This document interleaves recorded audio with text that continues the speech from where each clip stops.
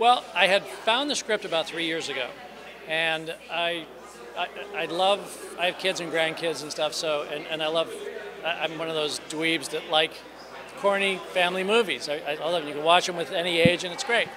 So when I had gotten the script, I said, this is definitely something that I have to do.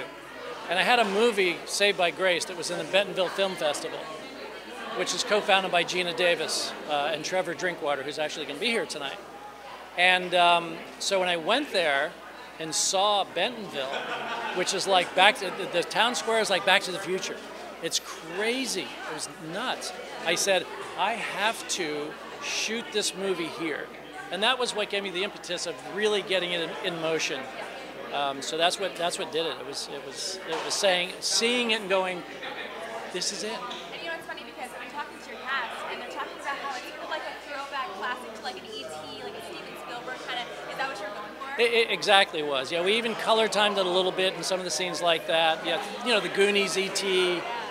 We didn't desaturate it too much, so it looked like we didn't know what we were doing. But yeah, it definitely has that moodiness in some of the scenes, like E.T. when he's in the bedroom, and you know how moody it is in the bedroom and everything. So it definitely was, yeah. And what was the inspiration behind the robot friend? Well, that was part of the original script. I had optioned the script from a friend of mine, and we actually rewrote everything. But the original script was going to be played by, and I hope I say this politically correct, by a little person in a suit. So we were trying to find some small person that was a gymnast that can move well.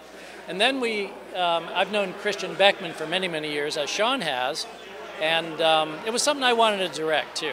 I've directed about 5 features that I've written and produced and directed.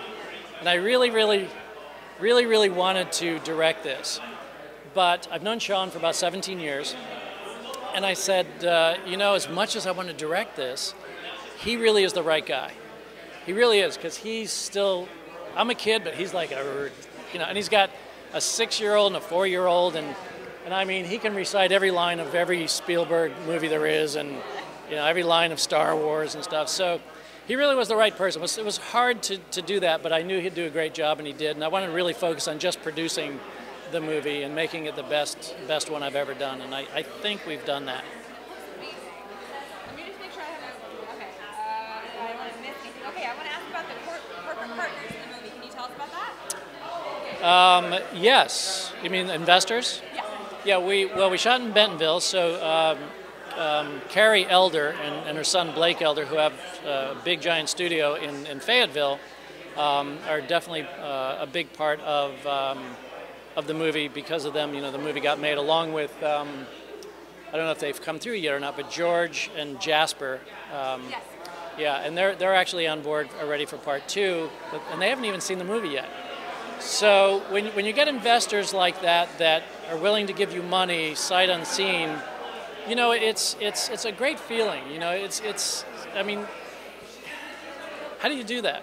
You know, what do you need? Here you go. That kind of trust makes you work 10 times harder so that you create the best product, you know, for them. And I really think you have. I mean, I've seen a little bit of the movie. I can't wait to see it tonight. It looks amazing. Well, I'm glad you're going to stay and watch. You are going to stay and watch it. I'm going to look for you. I'm going to be in there. If you're not in there, I blocked out my whole evening. I'm not going to start the film if you're not in there. No, I'll be there early.